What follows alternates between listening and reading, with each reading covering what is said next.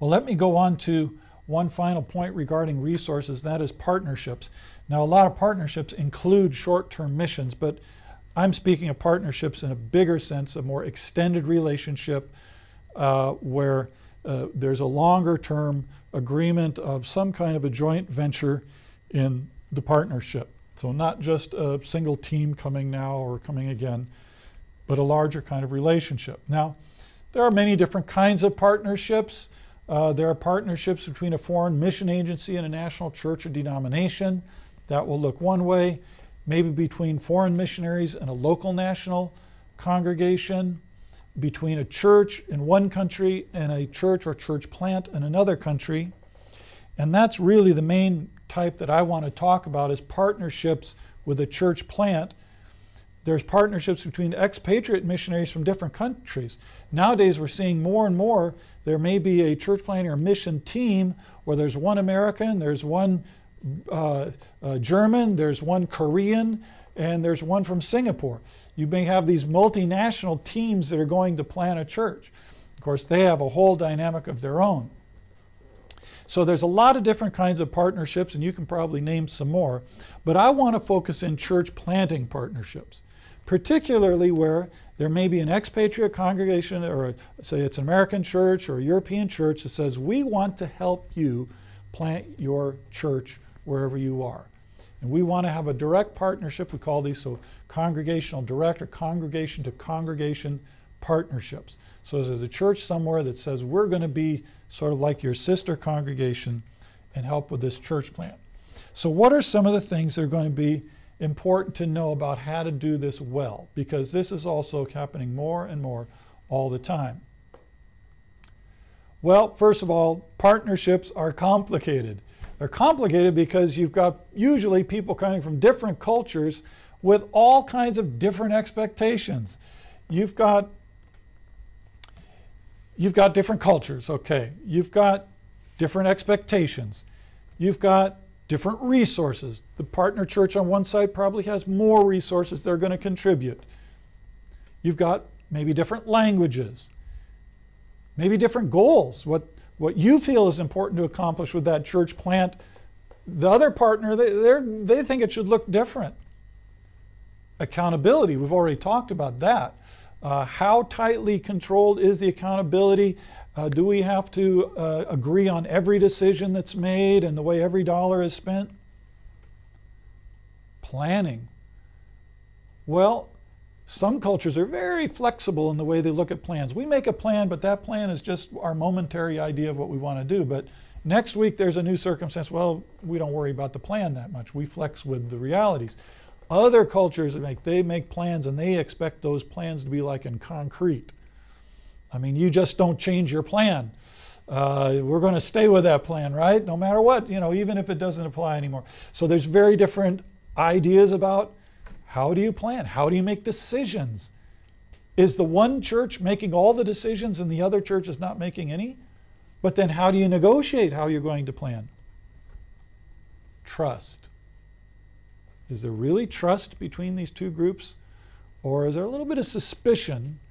If we don't watch them closely, they're going to do something we don't want to do. Hospitality. There's even different understandings of what it means to be hospitable. Many cultures have a high value on hospitality, and so if a group comes from the outside, there's a moral obligation to lavishly provide in hospitality, something that the people can't really maybe afford very well, but that's a value to them. Others have different understandings of that. Change, the unexpected, how do we deal with change? Inexperience. We've never done this kind of partnership before. Now what do we do? Money, how do we use money, and what's the best way to use money? How do you account for money? Theology, how many more do I need to name here? All the potential areas where there can be conflict and confusion in these partnerships. Theology, one church has a very strong theology that goes this way. The church plant, well, maybe we're not as strict on that point. And we have different ideas of behavioral modes of conduct and all the rest. Programs, surprises that you didn't expect to come along the way. Power issues, who's got the power, who's making the decisions, and tradition. Many cultures have a high value on tradition, and we need to carry on our church tradition. Other cultures put a high value on creativity. You got to do it different. You got to do something new. Don't just do what's always been done. All these things need to be negotiated. The nature of friendship, loyalty, conflict, risk, fun. Especially American groups, got to have fun, right? If it's not fun, that's not a very good partnership. Okay, so partnerships are complicated. And you have to go into a partnership with very, very open eyes that there's going to be a lot of potential for confusion, conflict, misunderstanding. That doesn't mean good things can't happen. Good things do happen in spite of all this. But effective partnerships are alert to cultural differences. We're not going to underestimate that. And as we were talking in the break, it's going to be a real key to having a bicultural mediator in a partnership. A bicultural mediator is somebody who understands both cultures well and has a somewhat neutral position in the partnership. In other words, that bicultural person is probably not a member of this church or that church. That bicultural person can bridge those cultural differences. So sometimes there's a misunderstanding or a conflict that arises. It's really just a misunderstanding. And this bicultural person says, well, you know, I've learned to think the way a Russian thinks. And so he'll say maybe to that American group, okay, look, this is what the Russians are kind of thinking. This is what they mean by that, and this is the way their culture works. You need to understand that. He knows how to explain that maybe to the American. And then vice versa. Then he goes over to the Russian side and says, now there's one thing you got to know about Americans, and that's like this. And so he can kind of bridge and mediate those cultural differences. If you have that kind of person, it makes a world of difference. Because otherwise, you've just got these groups that may not be understanding each other and having a hard time negotiating that. A good, effective partnership has to be based on mutual respect. There's a natural tendency for the church with more resources to think that somehow they're better, or somehow they're smarter, or somehow they've got more answers than the church or the church plant that has less resources. And that's not a good attitude to be entering in. They may have more money. Doesn't mean that they shouldn't have equal respect for one another. Every partner should be bringing something into this relationship for which we can respect each other. One may have more financial resources, the other may have other spiritual or human resources that are just as important. Effective partnerships clarify by what they mean by the word partnership.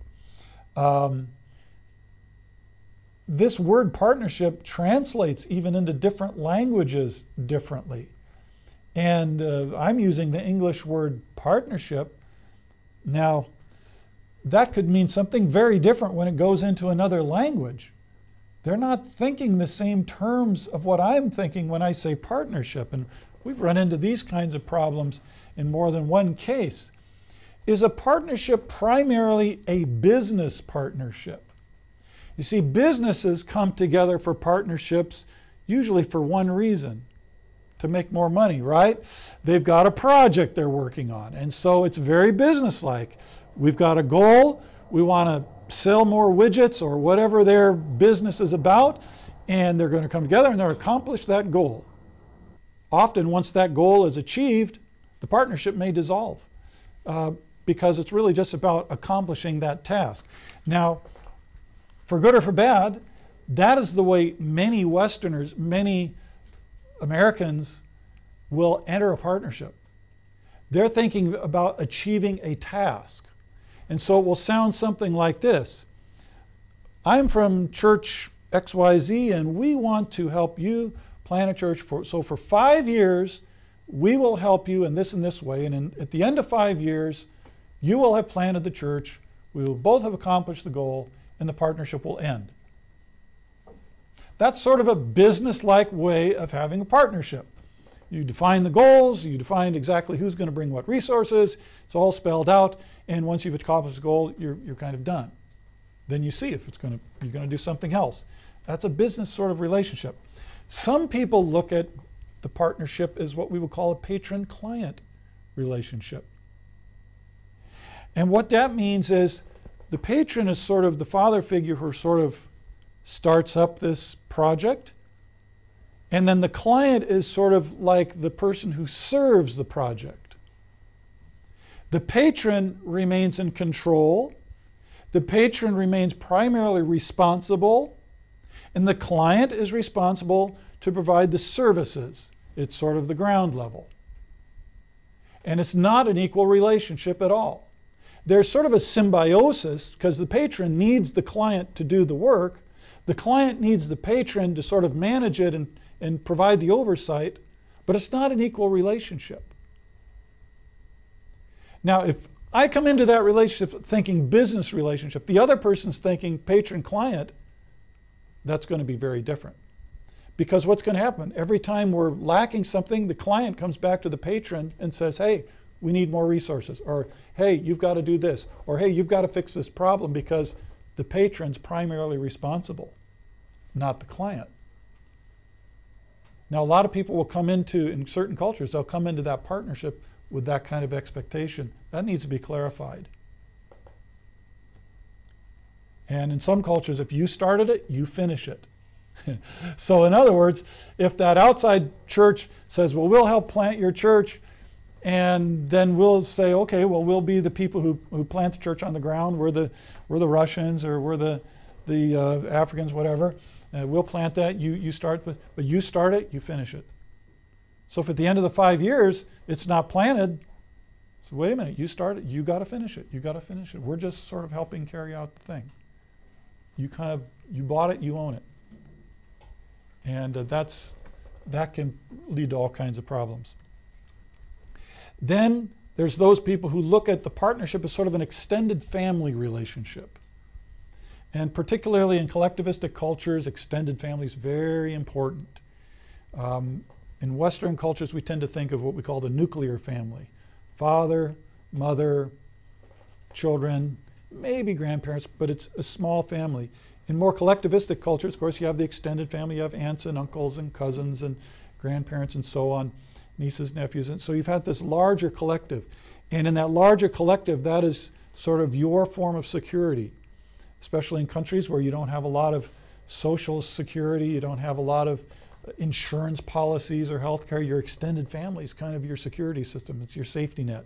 If things go wrong, you depend on other members of your extended family to help you. And so some will look at this partnership as sort of this extended family relationship. So that church that wants to partner with this church plant, well, you're sort of like our extended cousins out there. And so you're there for us when we have a need, right? Because that's what extended family do. That's bad if your extended family doesn't help you when you have a need. So maybe this church plant's going along and there's a need that arises, and you look to that extended, that's the rich uncle, so to speak, in America, and you say, hey, you got to help us here. And they say, well, wait a minute, that wasn't part of the agreement. You go, agreement? Extended families, wait a minute. Our extended family doesn't have a written agreement, does it? We don't have that in the contract anywhere in the written agreement. Uncles are responsible to pay for medical bills of nephews. What are you talking about? See, the business relationship says, wait a minute, we have a piece of paper that says this is what we will do and this is what we don't do. That's what you do in business relationships, right? But in family relationships, do you do that? I suppose some teenagers wish they could do that and say, Mom, we got a contract, I'm allowed to do this. But family relationships, they're a matter of trust. They're a matter of mutual care. And even though it means sacrifice, and you may not always want to, you got to be there for each other. Well, is that what they mean by partnership? Is that what I mean by partnership? Well, these are all the sort of hidden dangers and confusion that can arise that you really need to talk about so you're clear about it. And I'll tell you again, most American churches are thinking primarily in the business model. And so sometimes when they say, well, at the end of 5 years, we're done with the partnership, and we helped plant a church in the Ukraine, and next year we're going to help plant a church in Italy. You go, what? We thought we were partners. And the other guy says, yeah, we were partners. Yeah, we finished our partnership. We're done. You go, but partner means family. You don't just say, well, raised my kid, sent him out of the house, goodbye, good riddance, we're not going to have a relationship anymore, do you? And so these expectations can also create heartbreak, and that's worthy of clarification on both sides of the equation. Good partnerships have mutually agreed upon means of accountability and decision making. Now that kind of relates to the previous point a little bit. We've already talked that different organizations, different cultures have different ways they keep accountable and the way decisions are going to be made. A lot of partners don't like to be surprised by big decisions that they weren't a part of. Changes come along, sometimes decisions have to be made spontaneously, you have to respond to the situation. But you do need to have a clarification with your partner on either side. What are the kinds of decisions we need to discuss together? And what is the level of freedom to just do what we think is right at the moment? Effective partnerships are honest and transparent. And this is a tricky thing because some cultures are such that you don't say negative things out loud. It would be impolite to say out loud, we have a problem here. You just don't say that to somebody, especially if they're your partner. That's rude. That'd be offensive. Some cultures, if you don't say that, they'll assume there's no problem.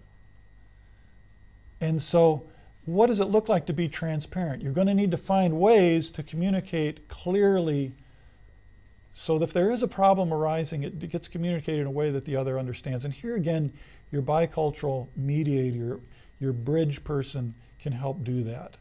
And that bridge person may say, you know, there's a problem arising. No one says, what? I didn't hear. Nobody said anything about a problem.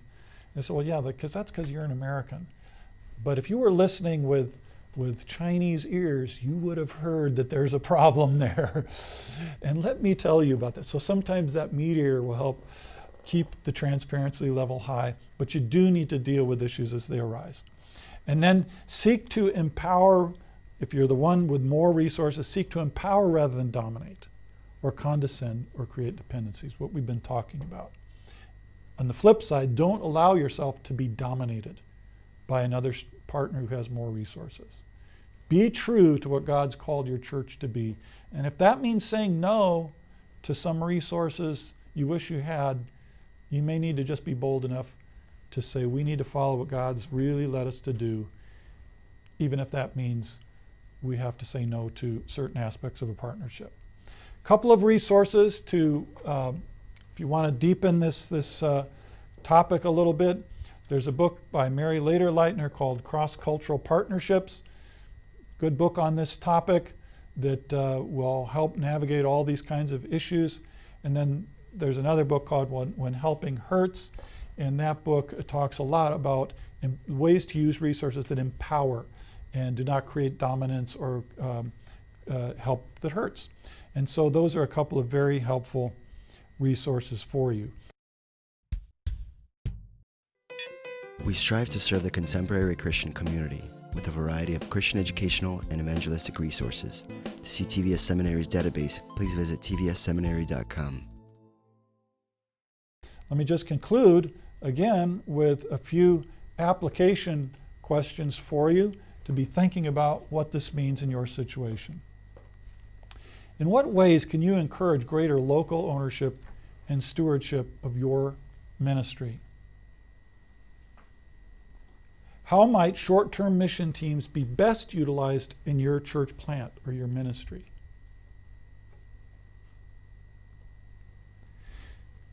If you're in a partnership, where's their need for clarification about the nature of the relationship? So you can take these questions and look through the material again and consider where there needs to be adjustment in your particular situation. I have a question.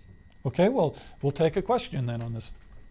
You mentioned about partnership and very good guidelines which are written in Lausanne standards, and I see there several times mentioned the mutual accountability. Do you mean accountability in what? Spiritual part, practical part, finances? If it's finances, to what extent? Because I have seen several different short-term missions. For example, one mission team came to help to fix the houses for the orphans, and they've been very cautious, very accurate, and didn't spend much money. But on the way home, as they were going to Moscow, they had a very huge, very expensive banquet, and nobody knows was this money saved from the mission fund or what.